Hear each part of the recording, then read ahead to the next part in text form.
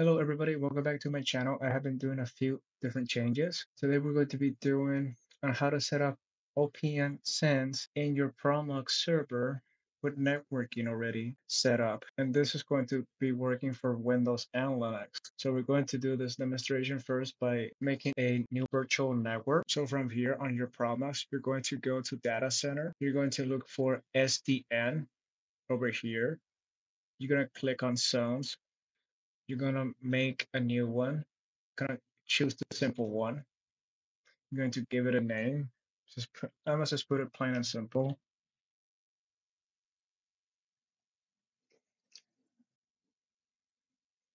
Now that you did that, you're going to create a VNet for it.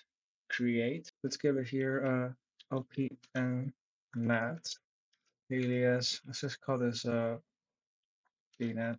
Where and select and the zone. You're going to select the one that you just created. This one. Create that. Now you're going to create a subnet for it. So select it, create subnet.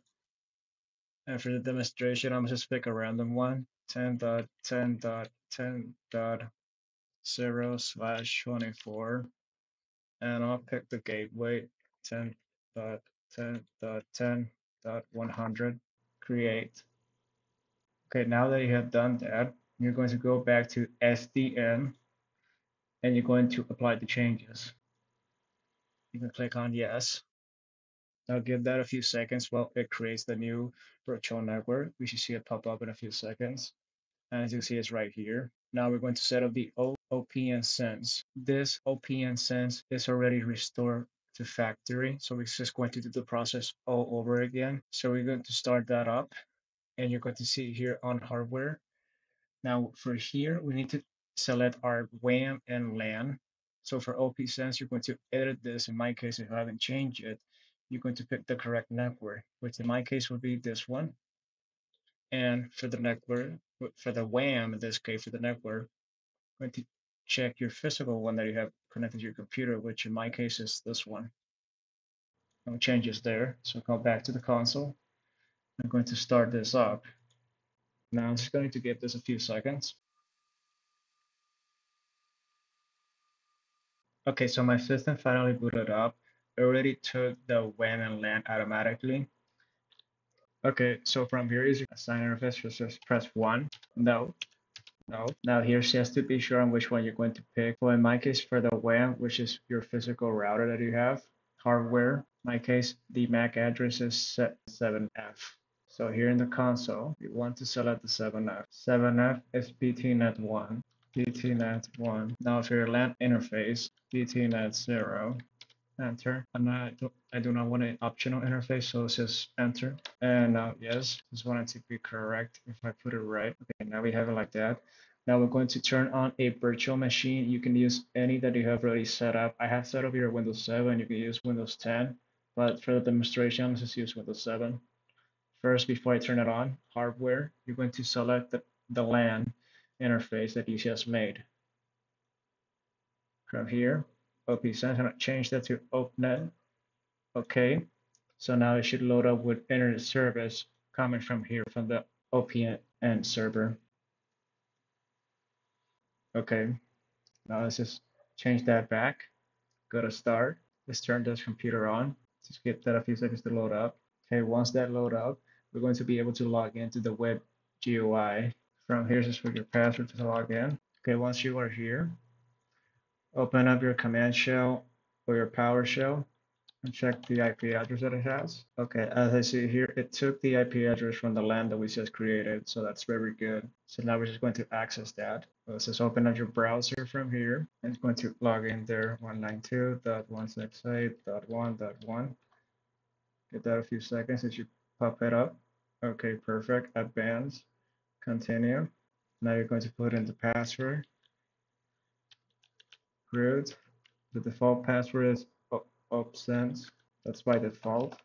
Okay, so from here, you're going to be doing the first thing is you're going to go to system and you're going to add the gateway from your physical router. In my case, my gateway would be 172.16.101.150.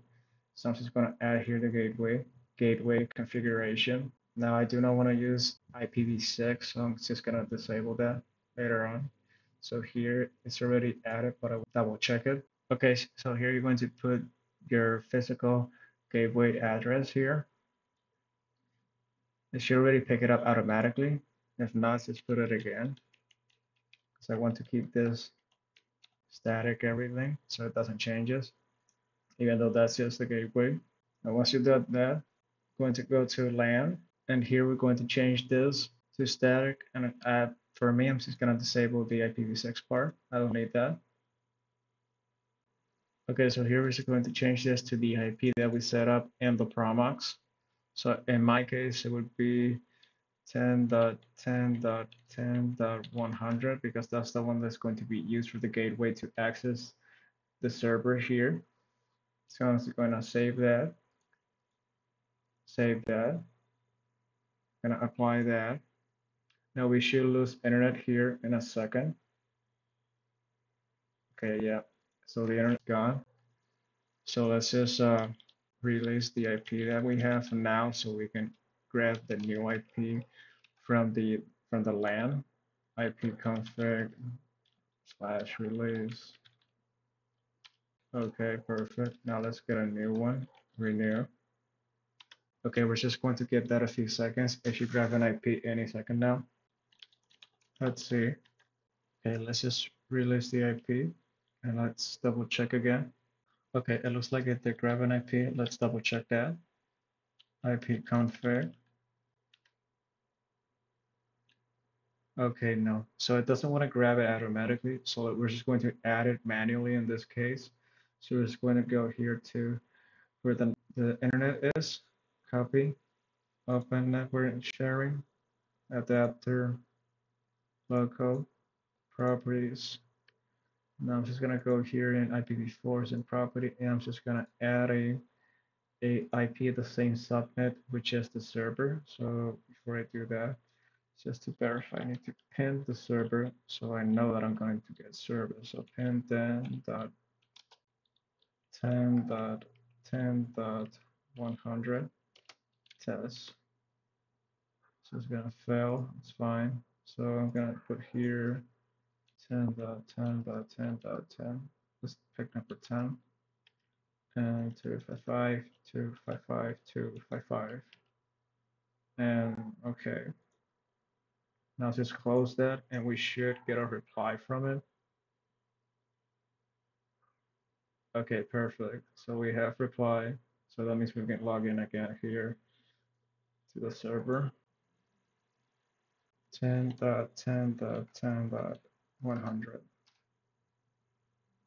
Okay, so it looks like it still doesn't want to connect to it. So sometimes this will glitch out. So we just gotta go back to the server and we just gotta do a reboot. So let's just reboot the system. 6, reboot, enter, yes. So let's just give that a few seconds while it just reboots to see if it actually fixed the issues. Because normally when you do a change like that, sometimes the process won't take it immediately. So just with a simple restart, it should fix the problem. Okay, so now it's just booted up the system. That's good. So I'm gonna just fast forward this part. I'll be right back.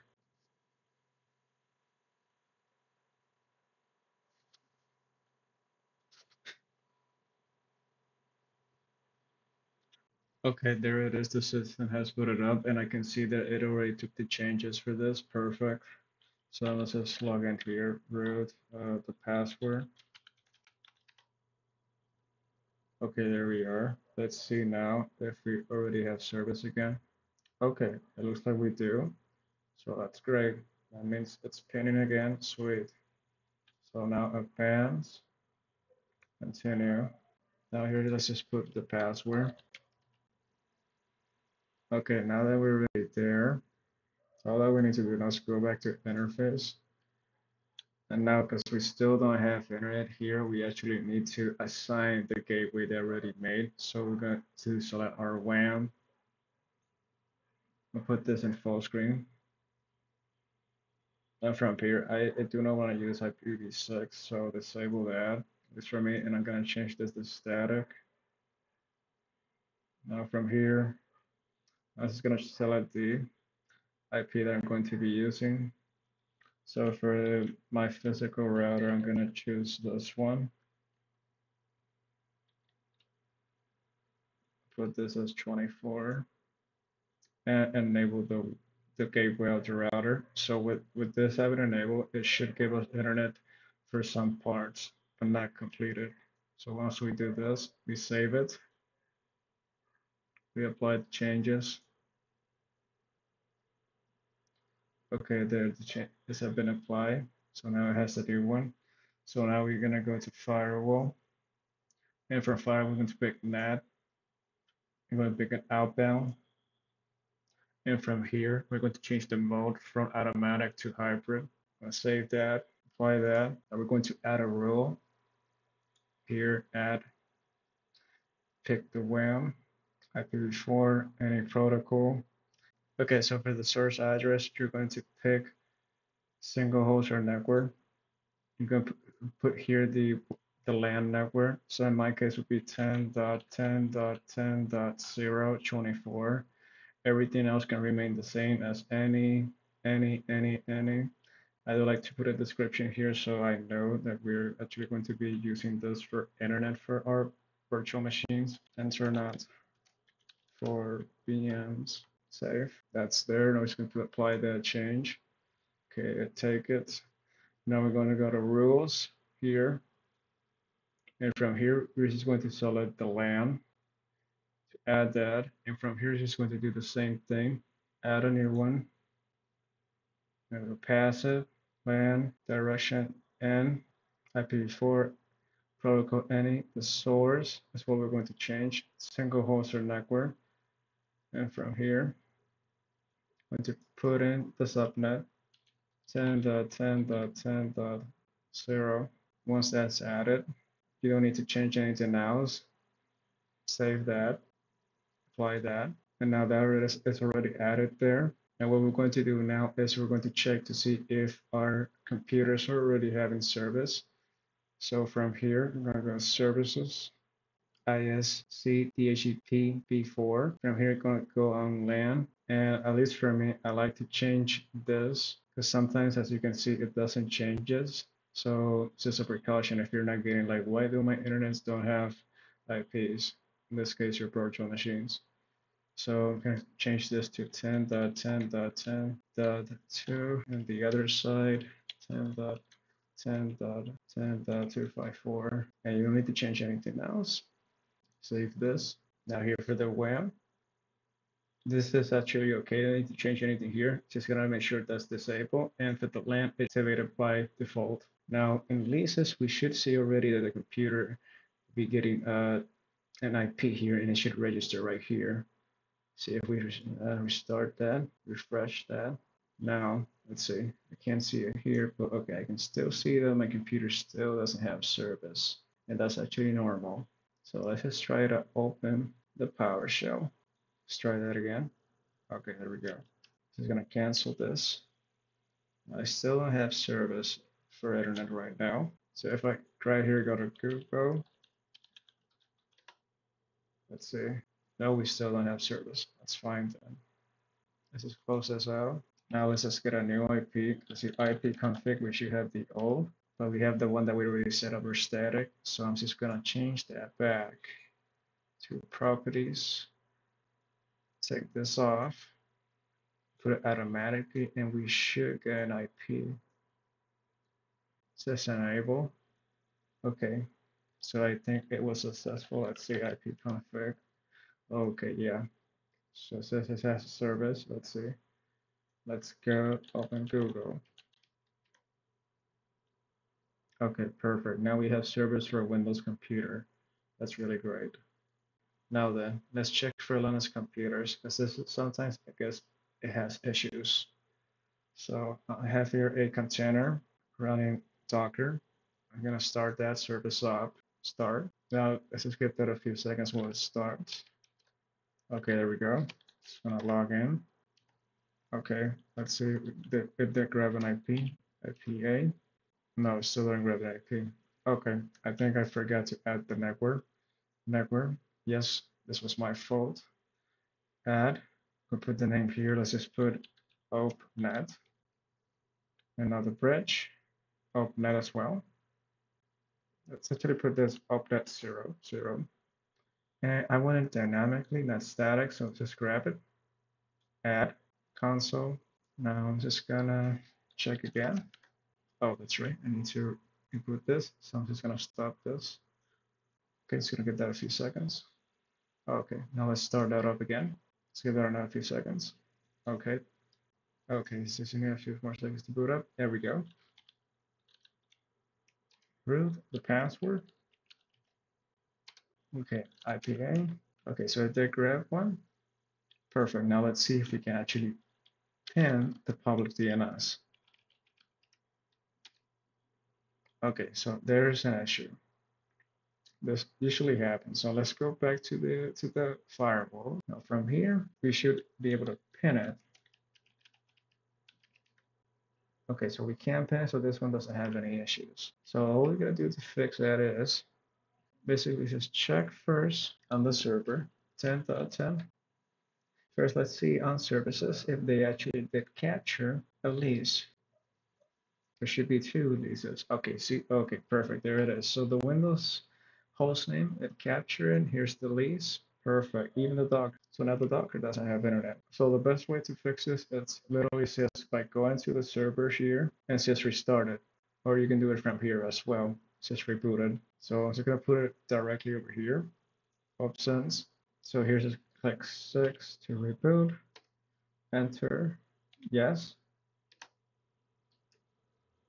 Now this is going to take a few seconds to reboot. Now here the Docker, it should grab service pretty in a few seconds. So I'm just going to pin this here. I'm not going to fast forward this part. It's just going to take a few seconds. So I'm going to enter that. And any second now, we should be able to get service on the Docker as well. So that way you can have this running on Linux and Windows with no issues whatsoever. For whatever reason, doing it in this virtual environment, sometimes it has like random issues. Even with setting up the rules, automatically you should have service, but just using the simple restart fixes the issue. Now I'm just gonna wait here for a few more seconds to this load up. Let's see.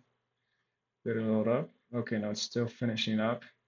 So that just needs to wait another 2 more seconds. We're gonna go back here. Let's see. I'm gonna cancel the one because I can't see it yet. So I'm gonna start that again. Oh, and there it is. It booted up and has replied. So that means this is already complete. Yep, perfect. It's already there.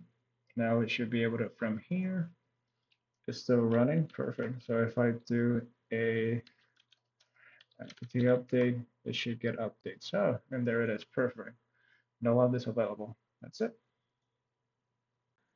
Okay, guys, so this was the video. I hope you guys enjoyed it on how to set it up with OPNSense, the firewall, the open source one. It's the same one. It's a little bit similar to PFSense as well. I hope you enjoyed this video, guys. As always, thank you for watching, and I'll see you in the next one. Goodbye.